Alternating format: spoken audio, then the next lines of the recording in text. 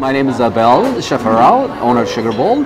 I've owned it now for about 20 years, and I trade it like as a lifestyle more than a business.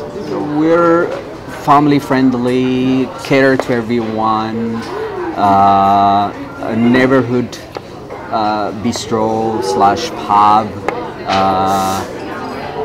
We do everything: breakfast, lunch, dinner, and specialize. I think we're sort of our niche should be, I guess, beer. Beer is what we do best and what we're known for.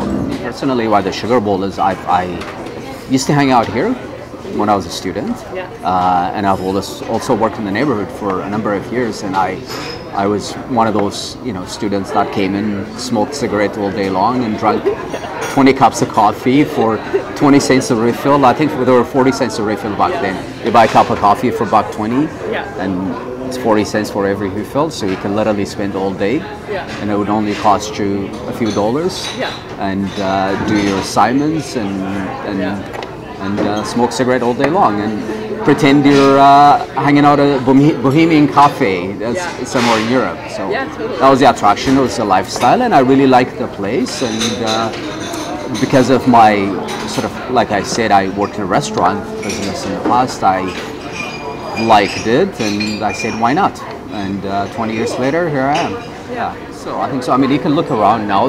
There are a good 50 to 60 people here, and we have 7 parking stalls at the back. So they must get here. They must walk here or get here without driving, because I only have 7 stalls. So that is, the proof is here that it is a walkable place, and people will get here somehow without driving. There's probably about 40% of the city I don't really know. I've been living here for 30 years, and I've always lived downtown. I like central locations, and everything I do in life evolves around my workplace and downtown. So summertime, I actually often don't drive. I cycle to work.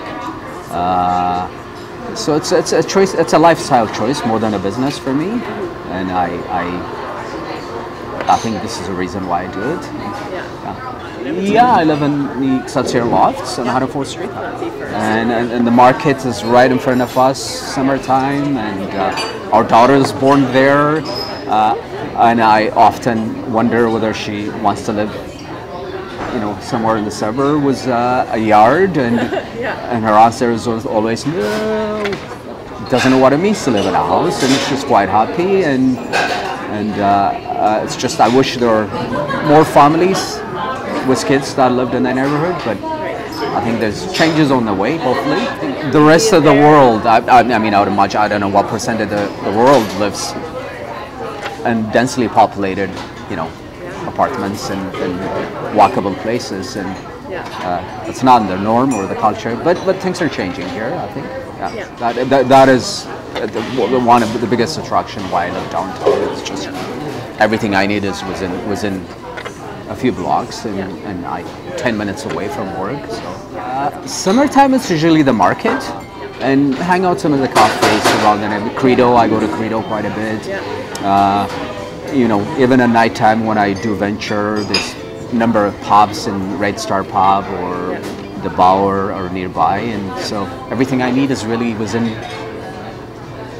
5-10 minutes of my neighborhood.